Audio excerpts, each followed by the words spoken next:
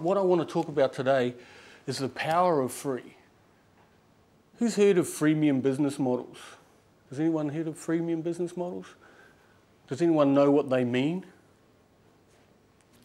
Yes? Good. You can join the hundreds of others who've written books over it in the last year. I'm not going to talk about freemium. I'm going to talk about it in a little bit, but I'm going to talk about the idea of free and what that does for us as business people going forward. Who watches admin? That feels like it's fraud sometimes. And that's what freemium's becoming. The reason I don't want to talk about freemium is that it's being taken over. It's becoming the old bait and switch again. Let's give the customers something we think, or they think they want for free, and then when they actually want to do something with it, we'll charge them. Freemium has gone from the top of its peak of intellectual curiosity to becoming a tactic. And my inspiration for this talk is, let's get back to the opportunity of free. Seth Godin. Anyone heard of Seth? Anyone heard of Geoffrey Miller? Geoffrey Miller is a evolutionary psychologist who has decided to look at consumption from the hardwired bit, not from a neuroscience bit, but from why we consume. Can we escape consumerism? It's a little bit of a critique, but if you haven't read anything that's pushed your buttons lately, maybe have a look at what he's doing. Also, Seth points out that the marketer has evolved from being an agent for the firm, i.e. being a representative of the firm that goes over and converts consumers, to perhaps becoming an agent for the customer, representing the firm, representing the customer in the organisation. And that's what I think modern marketing is about, the voice of the customer. So, on to free. I need to talk about free. But how am I going to talk about free today? I'm going to talk about free in the sense of this. The pig that wants to be eaten. A thought experiment, not trying to predict or describe what the world is, but what it could be. The beauty of free is that it unbundles the way we think about business. It's completely counterintuitive to the way organisations were set up. We want people to pay for our stuff. I'm going to use this thought experiment, this 18 minutes that I've got, to open a Pandora's box, I hope, of how free can change the way we do business. I'm going to talk about some examples. I'm going to talk about what the future of business looks in a free society. But first I'm going to talk about love. Is love free? Why am I talking about love? I like to talk about love because if you start to talk about value, people start ascribing a certain meaning to it, a financial meaning. But love, like value, is subjective. It's hard to understand. Everyone's got a different interpretation of it. You know where we're going with this one, though? Can you buy love? Can you buy value? Authentic love, authentic value. What does it mean? I suppose we should ask Tiger. I'm going to carry on one more slide. Who knows who this is? This is the old production model of buying love, looking for daddy. But the irony is, even though the way she approached this, it's an accusation, of course, but how happy was this guy? What was the cost of love to him? Everything. He didn't just give up his billions of dollars. He gave up his credibility. Everybody looks at him as an old fool, but he's a happy old fool. Eh? Customers happy with value don't complain about the price. Okay? And this is where we start to see how free can open us up. How can they experience the value without paying a price? It's not an old idea. We can all think of free stuff. Public goods, street lights, libraries. People talk about Google being free. We know it's not free, someone's paying, but in most models like that, the public goods, the Google, it's not the user that pays. So how can we use that insight to think about what free can do to our business? Peter Drucker. Anyone heard of Peter? Yep. one of those great minds who talked about everything, and if you read his books, you can get, doesn't matter what industry you're in, you can start to get some insight from it. And he's talking about quality here, but he mentions value. Values, customers pay only for what is of use to them and gives them value. We forget that. What is value to the customer? I saw this on a billboard and I thought, man, that just sums up the difficulty of doing business in today's world. I don't know who you are. Why would I buy what you're selling?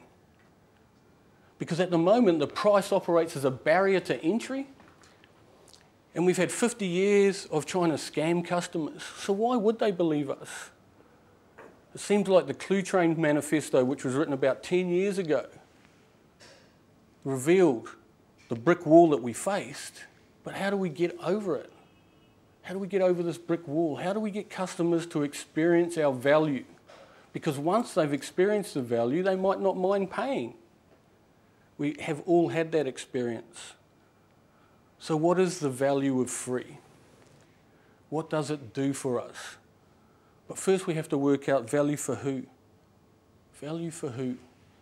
I wrote a blog on about fear of free on I Think a few weeks ago, and what got picked up was this idea, it was almost a throwaway line, that charging for magazines has always been a double dip. What did I mean? I meant that the content of magazines is not where the value is. Where's the value in magazines? The value in magazines traditionally is about delivering an audience to advertisers. Advertisers pay for the magazine. In fact, they pay way more than the readers do. Gourmet closed down, plus 4 other magazines, Bride, Condé Nast, some of their most successful magazines. Was it because they didn't have any customers? Well, they didn't have any problems with readers, 1 million subscribers, but because of the recession, their ad pages were down 50%. So the people who were paying for the magazine were not the customers, as traditionally perceived, not the users, it was the advertisers.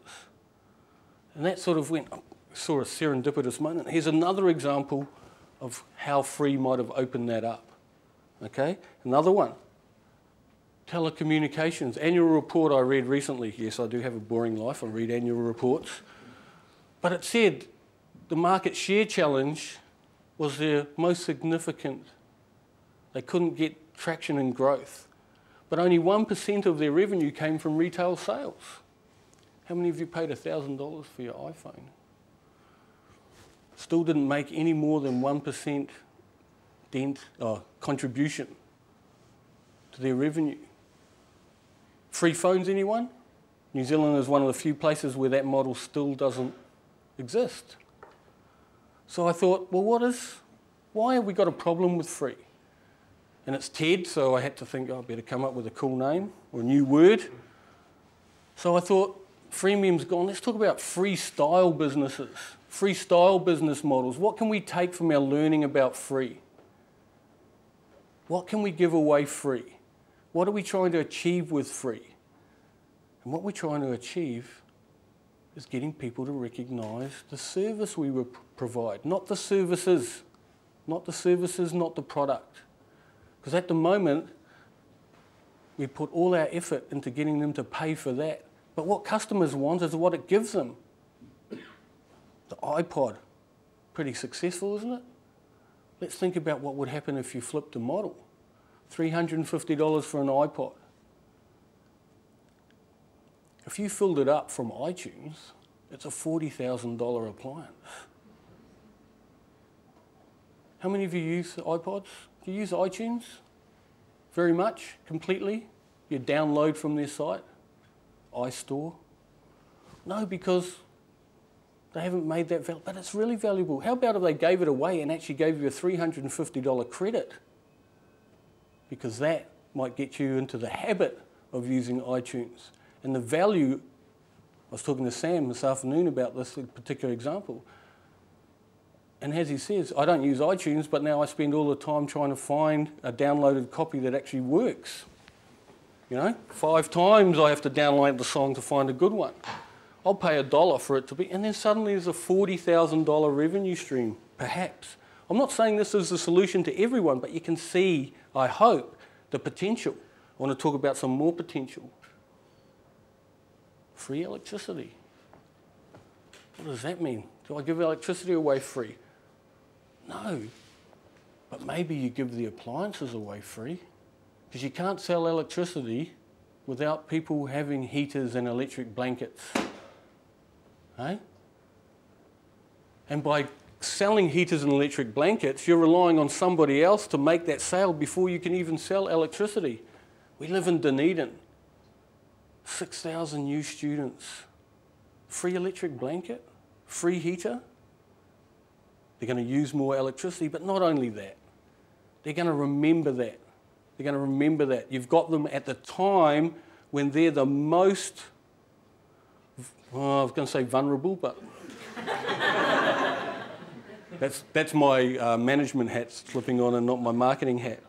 But when they are forming their relationship with companies, why would they change to a company that didn't give them a free heater or a free electric blanket?